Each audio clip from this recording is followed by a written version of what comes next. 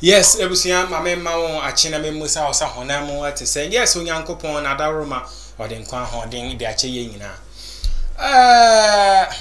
Ebusia ayensemo osofo Akwasi Awuah waye na adwe so on de ensore obe attack omo no asori bia so chen bia umfiri nyame tetawa ka asamba ku bia no wafa no de aye point no de gina so no they can't sem on the bia ne Bible na de hon de bia fawa unyanwa de bia hate to hard nan saying watu na nite e de esi osofo Adom chedi aso a chese de bia ne nya mesaman isi ade aka e ya Adom chedi a e de odi ni preachie yintie ensam fofra odi abawo yintie mra. Proudness. The proud man will take them they will speak and speak that they are on the same level with God. I don't know if you be a boy be social media. I don't check on one and I said there are 25 in the room. Members in the room. And you choose so me, nobody can take it from me. And I'm a general when I'm a sad boy. Say be an man tin ye. No one like us.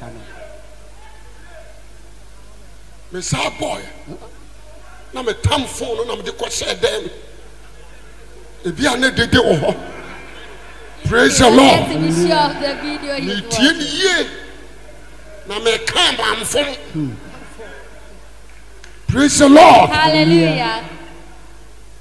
Me de ko share them. My wife by na me dam paso. And I'm showing me. Me pay the bia na ntwe bia su. Na be fam. Praise the Lord. Hallelujah. There are 25 members in the room. And you choose so man. Yeah, and me here. Praise the Lord. Hallelujah. Me tell us so occultism, Freemason Lodge, and other society no. And we would them. You choose that years, 4 years, 5 years, 7 years, the year in a pie. Praise the Lord. Hallelujah. When we say a drew a Jacob force you in a pie, a drew or said to Nana said to see you in a pie because we're a Freemason. Muntian ye, one may draw a cottage amano. Here, and what the year in a pie. To me quite today, let me tell you, the Pentecost guy be, boy, this we are good all. Oh no, so yes, analysis when I'm so wow. Praise the Lord. Hallelujah. Oh no, so yes, analysis no. I'm so wow. Praise the Lord. Hallelujah. We are not vigilant. Maybe we are sorry.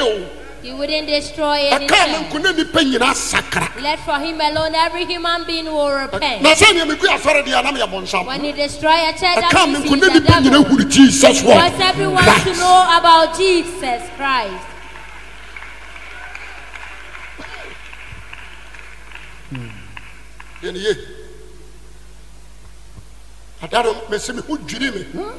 Because shut them. He panicked as he watched the video. Let me do that them. I'm going down Panason, I'm sorry. Me tear, never tear ye, and I'm a car. Only the walker. 25 in numbers. Now we are both for now we are there. As my phone, you will be here. The apostles were not gathered and chosen. My only John Wesley, what is saying? So far, my economy, a software bunkinum, and you can't say they didn't gather anywhere. No, they were not gathered. We all need to be vigilant. Amen. Amen. Christianity. We get okay. Now say dear Akwasi wa twena ba no we ye free Pentecost so ade Akwasi ya papa Steven Adom Kyei Duah so when na ya maame bi nso o se o wankra e de ma Akwasi Awuah e pese yeti wi a ya papa Akwasi Awuah o e pani chame e ontime nwome but ninu ekuma no me wodi ontime nwome but ninu ekuma no me yenua minua Akwasi Awuah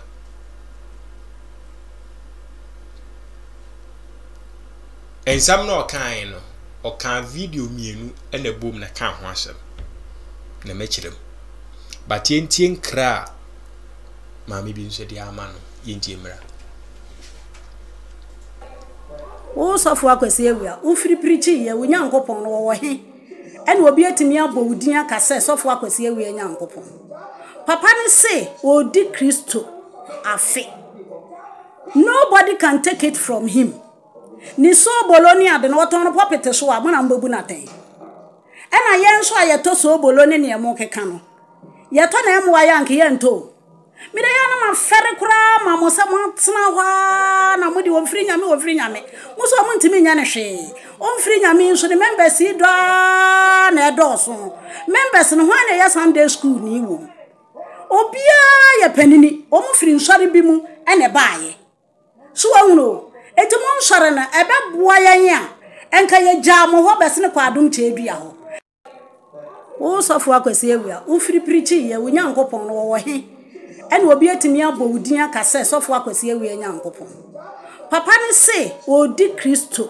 afe nobody can take it from him ni so boloni ade no woton popete so wa mo na mbabu na ten ena yen so ayeto so boloni ne emo keka no yeto na emo wa yanke yento mire ya na ma fere kura ma mo se mo tena hwa na mo di wo firi nyame mo so mo ntimi nya ne hwe o firi nyame so the members do na edoso members no hwa na ya Sunday school ni wo obia ya panini o mo firi nsore bi mu ene baaye so wawuno eti mo nsore na ebe boa yan a enka ye gya mo ho bese ne kwa Adom Kyei Duah ho okay abusia ya maame ba ko nso na watu jade ama Akwasi Awuah eno no but na me ka se ya minua Akwasi Awuah ana nu adwumayeni Akwasi Awuah ni video no o kansam asam ne ba ko bata video mienu de o ka se no mo wo dem o ye choose no buy no ene ye one video no kofa nobody can take it from me no and she a separate video and you can watch all them then you can we are in your demo which you see back on was an interview na interview na Second Chance TV a interview no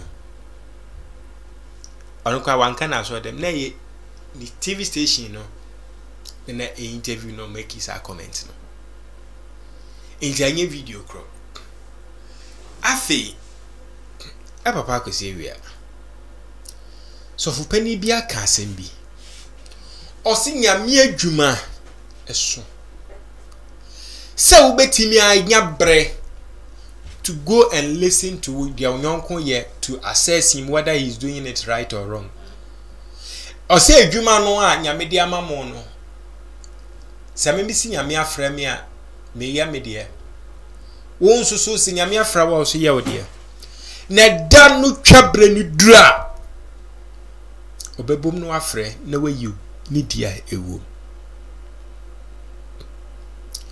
so fri nyame a ofri nyame a obie ni wa yedi nyame atete yedi wote asore mu ni yedi nyame asema manipa nyame asema kasa atena ne mu nyame tini mu a obi timi di bribi betwene fri nyame na ase it is not possible.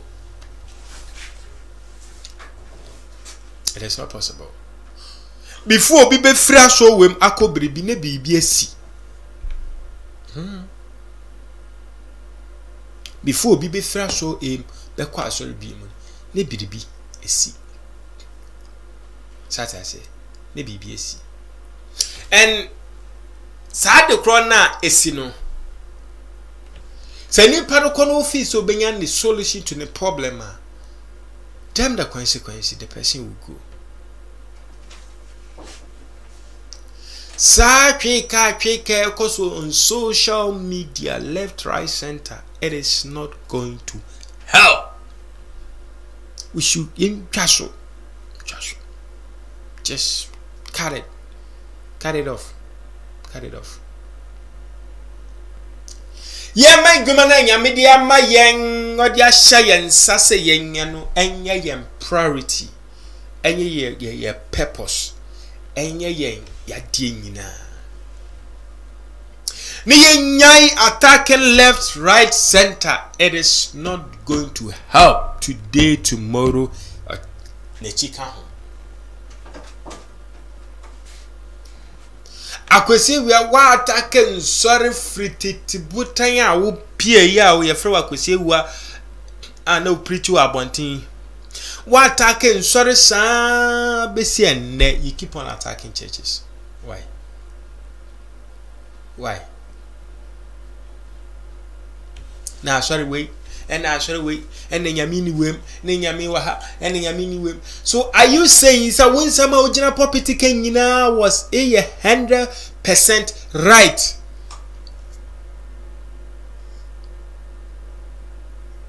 Are you sure? Sir, when some who can in a kama a feeling kikai bien ne ho enti ni pete wa wo de obutie wa heaven no gina ho straight we ye nipa kasa mfumso wom enti eye na se wo ye mfumso a sofu bi nyan ho bre enkwayi wo tape enkwagina na so dem emfa nye illustration ana topic and discuss you. Enti sa wosi nyame afrɛ wa nyame adwuma na so okwa adwuma no so emu apafo no swa ti se obi se ode se kan abase nyame se o meye bia ye mo bia nya ne de obia nya ne de na adwuma gura no dako obeba be pon ye nyina wa adwuma no mu na wa hya ase asene lai etuaka baako dia enne office ona eye ni yie adwuma ne wura de ba ene ebehu obi de nyame friend se ono obi so nyame bone pa se onua obi so nyame abone pa se ongugu so obi so nyame abone pa se onwen obi so nyame abone pa se ontutu nwura na se obi so nyame abone pa se on tete chese obia ni de nyame de ahye ne se wo nyame adwuma ne mu ti se wo do nyame afa wo se do na obi nso nyame abone pa se onwen a yes nyame adwuma na mu nyina mo ye nanso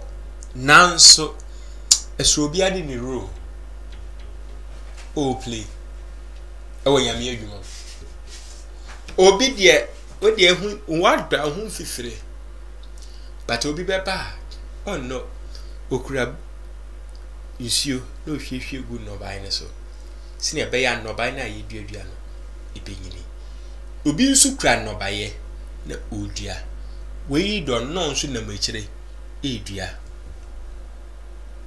ti sawo do na mimi dua no nkyere se wo ye media ne nya papa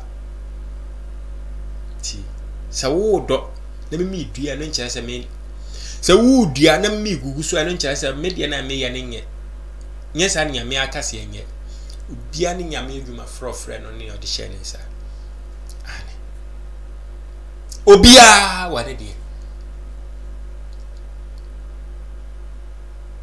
nya me adwuma so obi kasi nya me afre na menua enene mpre jano so se efiri nya me a aye den ebegina anope nya me hira me pese ebetie ye maame no ne video ni ntie yensa ntie ba ko nka ho ansa wo sofo Akwasi Awuah wo free preaching ye wo nyankopon no wo he ene obi atimi abɔ wudin aka sɛ sofo Akwasi Awuah nyankopon papa ne say odi Kristo afe nobody can take it from him ni so boloni ade no woton no popete so a mona mbabu naten ena yen so ayeto so boloni ne emo keka no yeto na emo aya nke yento mire ya na ma fere kura ma mo se mo tena hwa na mo di wo firi nyame mo so mo ntimi nya ne hwe o firi nyame so the members do na edoso members no hwa na ya Sunday school ni wo obia ya panini o mo firi nsore bi mu ene baaye so wonu eti mo nsore na ebeboa yan ya enka ye gya mo ho bese ne kwa Adom chedua ho ena mo di ani bre na nya de mo kekan na ebe ma obi asasa na chi abetena ano no nti Akwasi Awuah fenyame asamanka sama members no minu asofa wo hwa me wutie me fenyame asam bunyame mpaye no mo message for my members na wo members ni jantuato na kanipa na osakra osofu bi mpie na wo members nsware nkodi na chi we begin ha ba condemn sa asofo no sa wo ya sofo wo ya asori pani na se wo members asori bi bad na wo twepe na wo members ni asori free wo na ase ekwa sa asofo no ho a there is a very big question mark ewo sofo no check it Akwasi Awuah check it lahwe na se dwuma bi ho aye me di mensa abrampa ken na bo mi chido makraw